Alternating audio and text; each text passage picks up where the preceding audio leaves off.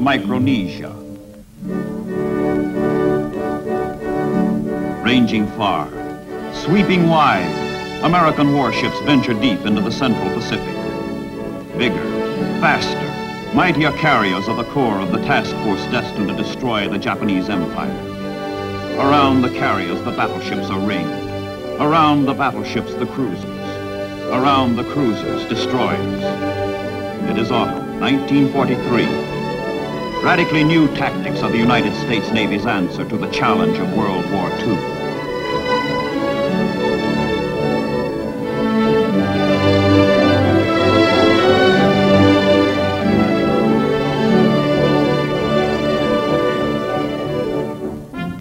The immediate targets are the Gilbert and Marshall Islands, scattered for 1,000 miles athwart the equator. Mandated to the Japanese in 1920, the islands are studded with enemy fortifications. Land-based planes cannot reach them. But the Navy's floating airfields audaciously sail into striking range and deliver the blows that lead to invasion, to conquest.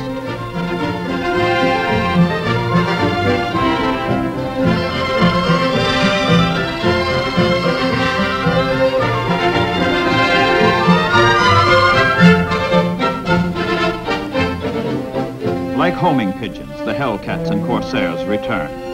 Mission accomplished. Marcus Island has been worked over, but the flying sailors will be back. The carriers are nibbling at their prey, preparing for the kill.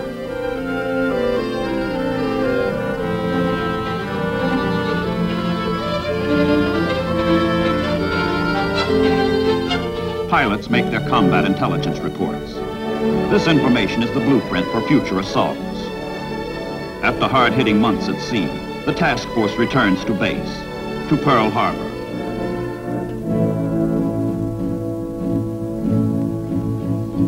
"18 months ago, the scene of the most humiliating military catastrophe in the history of the United States. Today, Pearl Harbor is the mightiest of bases, sheltering an ever-expanding fleet, ever-increasing assault forces.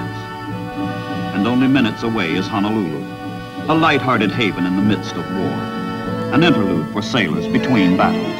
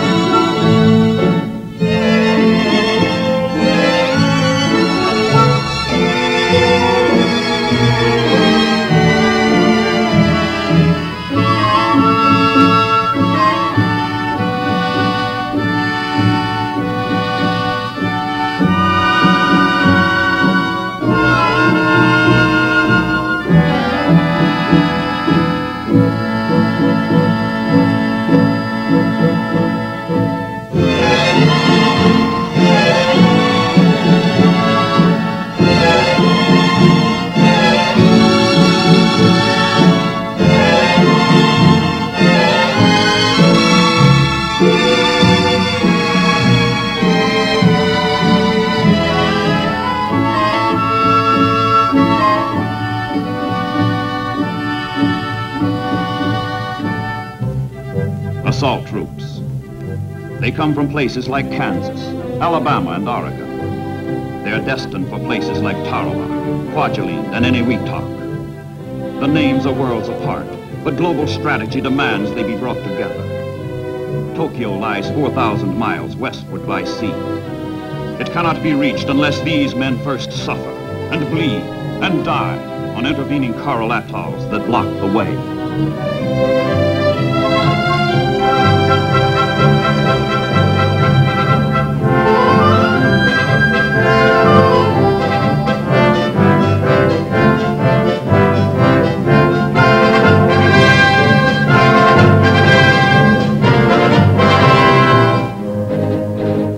The victor of the Battle of Midway, Admiral Spruance, is named Commander, Central Pacific Forces, by his chief, Admiral Nimitz. Under Spruance, powerful fast carrier forces sail from Pearl Harbor to test the possibilities of sustaining seaborne air power far from base, far from land support.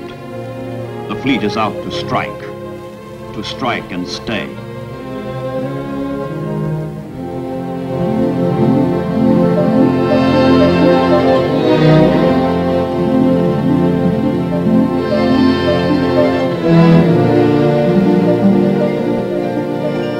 fast new Essex-class carriers bring air power where air power is needed, anywhere, anytime. Each of the 27,000-ton ships can be driven through the water at a speed that keeps pace with the fastest units in the fleet.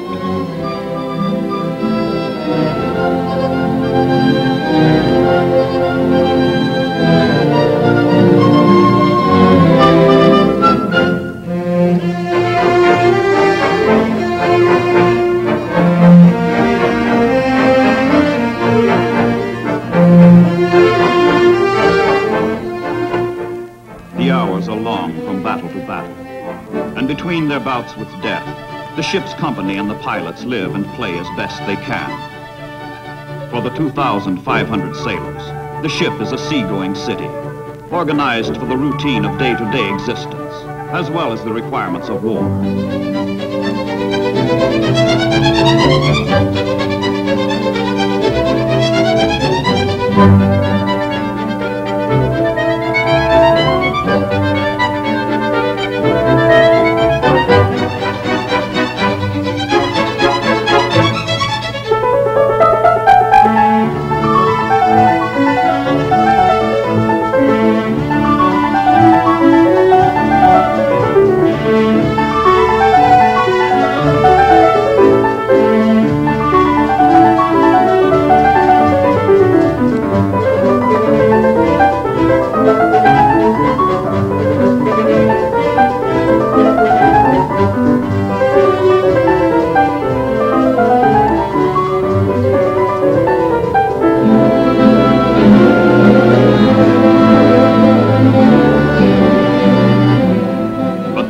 Of warships is war, and the task force speeds steadily toward the target, into battle.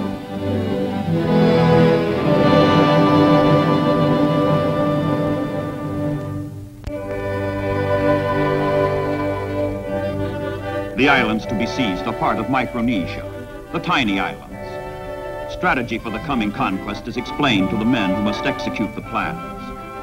While Marines claw up the Solomon Islands in the South Pacific, while soldiers push northwestward on New Guinea in the Southwest Pacific, the carrier groups smash at enemy defenses in the Central Pacific, compelling him to split his forces, confusing him as to the main line of attack. The hour for action approaches.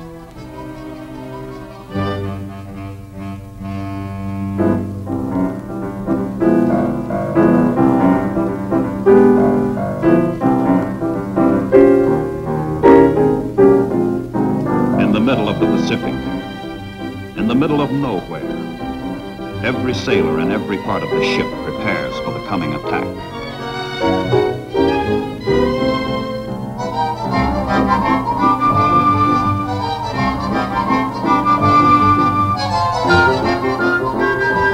In the general mess, ship's cooks break out special chow they have stowed away for moments like this.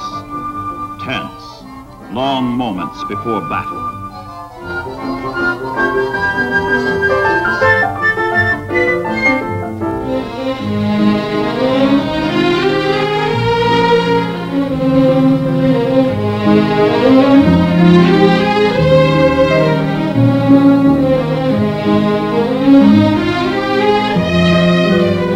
None says, but all know, some shipmates, at ease today, will be dead or wounded tomorrow. Dawn and action come all too soon. It is later than they dare think.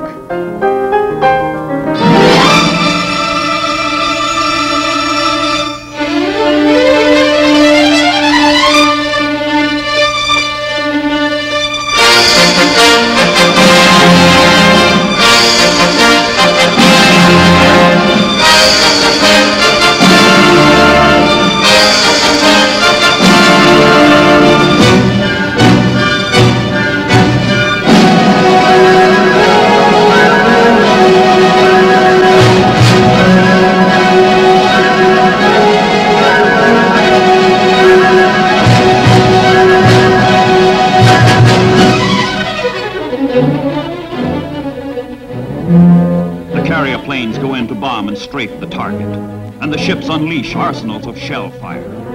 At Tarawa and Macon, at Kwajalein and Eniwetok, at Majuro, at Roy, And at Namur, sailors prepare the way for soldiers and marines.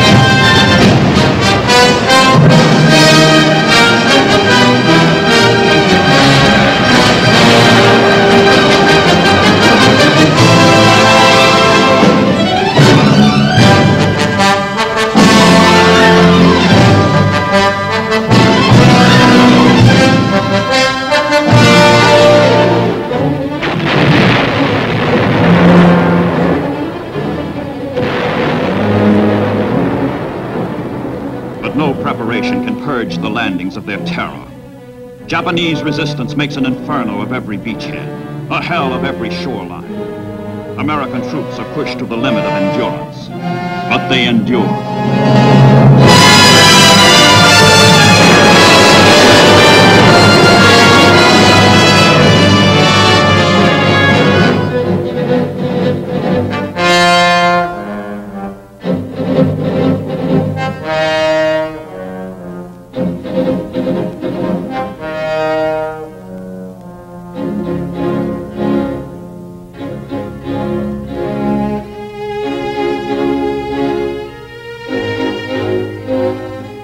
Supply ships keep fighting ships at sea, in combat. Though hundreds of miles from Pearl Harbor, though thousands of miles from California, there is no lack of essential ammunition, food, materiel, fuel, to keep the enemy on the run, to give those in battle more than they need to fight their fight.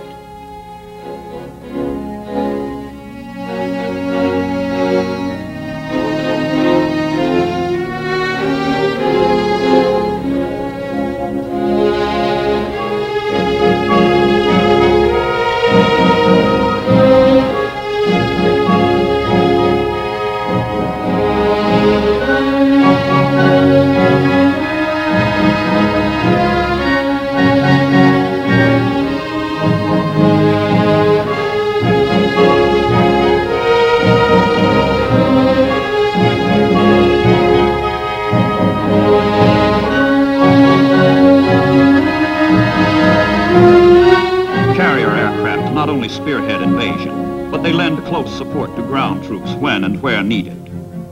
Other carriers roam far afield to pound down such enemy bastions as Truk, a formidable fleet anchorage in the Central Pacific, an island the Japanese have encrusted with armament, aircraft, pilots, and soldiers in their attempt to dominate Micronesia.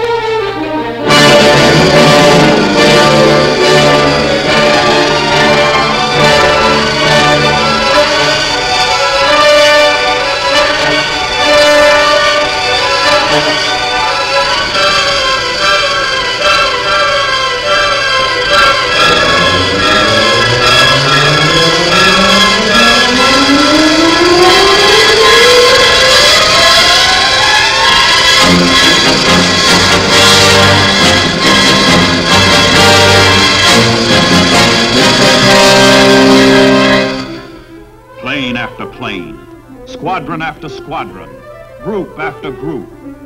The carriers hurl skyward young pilots who will help break the Japanese hold on the Central Pacific.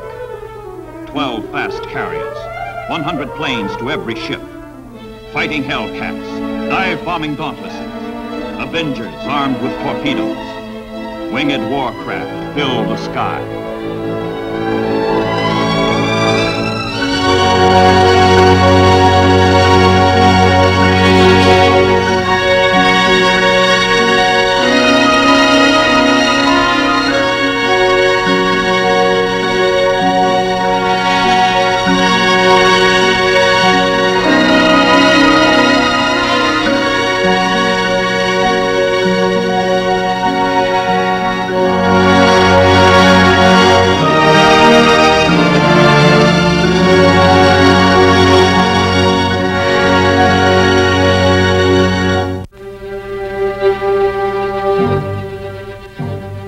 Combat information centers come the first warnings of counterattack, and all hands know the carriers will be the major targets. Radar data is swiftly translated into symbols and precisely plotted. The meaning of plot and symbol is all too clear, all too simple. Enemy planes approaching.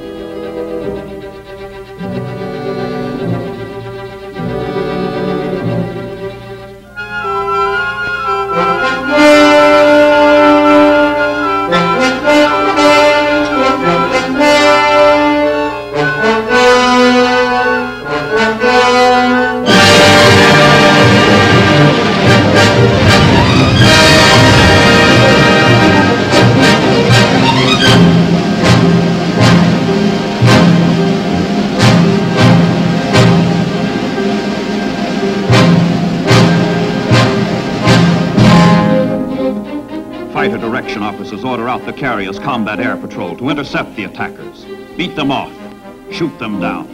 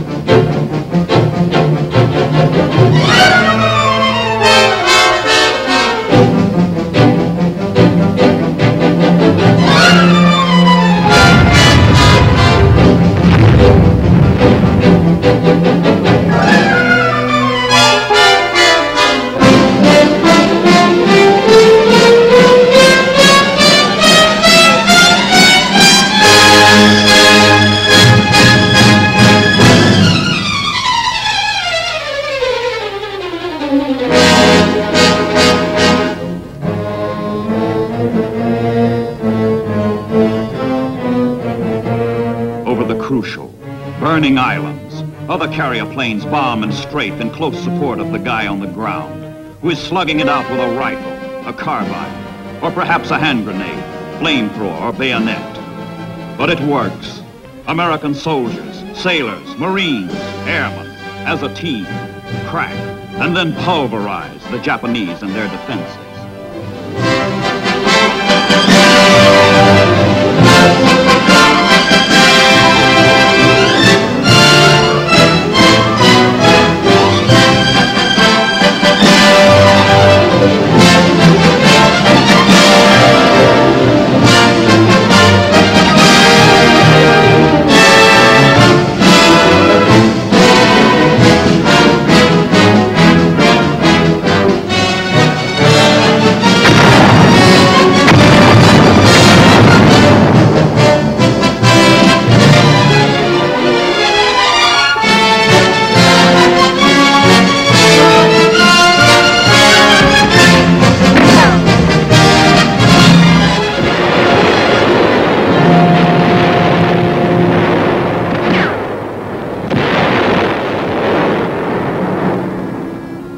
island after island falls, and the Japanese never give up until they die.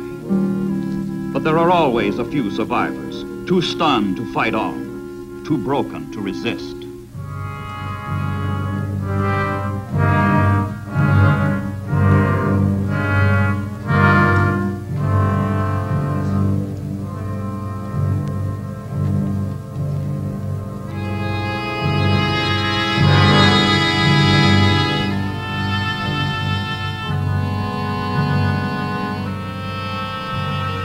Back from the battle come the wounded and maimed.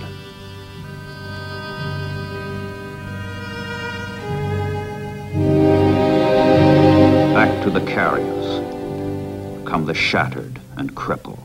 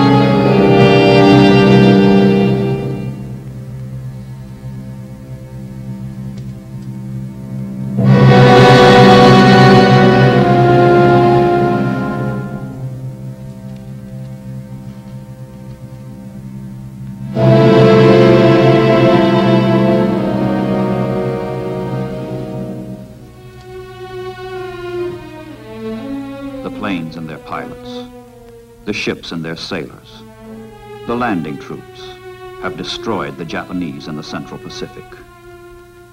They have profoundly altered the course of World War II. They have torn over 800,000 square miles of Pacific Ocean area from the enemy. Tarawa, Kwajalein, Eniwetok, war. Tarawa, Kwajalein, Eniwetok, sacrifice. Tarawa, Kwajalein, Eniwetok, victory.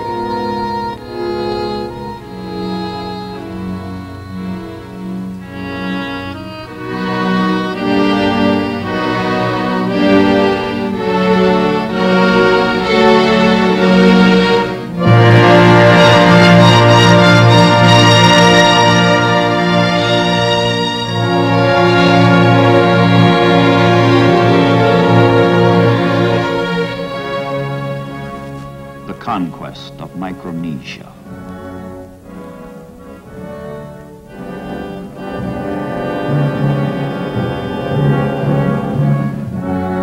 O God, we pray Thee that the memory of our comrades fallen in battle be ever sacred in our hearts, and that the sacrifice which they have offered for our country's cause may be acceptable in Thy sight.